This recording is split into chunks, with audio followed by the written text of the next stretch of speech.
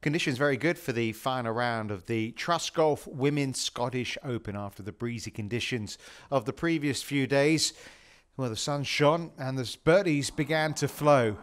Ali Ewing, a case in point. How about this final round? A 63 from the American, which all but secures her place on the Solheim Cup team next month.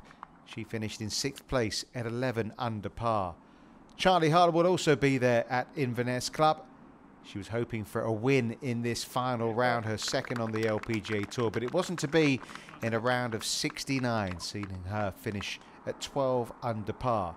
Eri Jutanugarn was looking for a second Women's Scottish Open title, having won in 2018, but the halfway leader by 3 shots didn't quite have the weekend she wanted. A 68 on Sunday that saw her finish 4 back at -13. Atthaya Thitikul, well, she's already won once this season on the Ladies European Tour, leads the race to Costa del Sol, looking for her LPGA Tour breakthrough. Well, 5 birdies in the first 7 holes. It looked like it was on, but in the end she had to settle for a 66, 14 under par.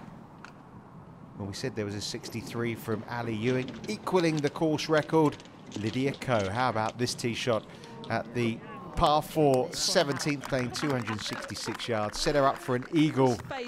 Bronze last week, but a runner-up finish this week after her heroics at the Tokyo Olympics.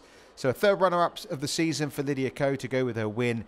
But Ryan O'Toole was the star of the show, out in 31 with that birdie there at the 9th. She didn't let up.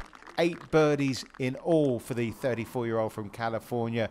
This the 8th of them at the 17th. She hadn't led going into the final round before on the LPGA Tour. You wouldn't know it.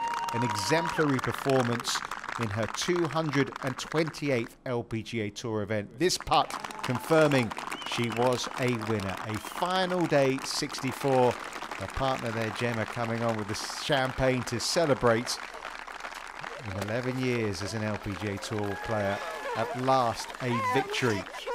17 under par, her winning total. Good enough for a 3-shot victory. A first trophy in the hands of Ryan O'Toole, coming in the home of Scotland. Confirmation of how it finished. A 3-shot win for Ryan O'Toole. Jong-Un Lee 6th, the former US Open champion, amongst those in the top 10.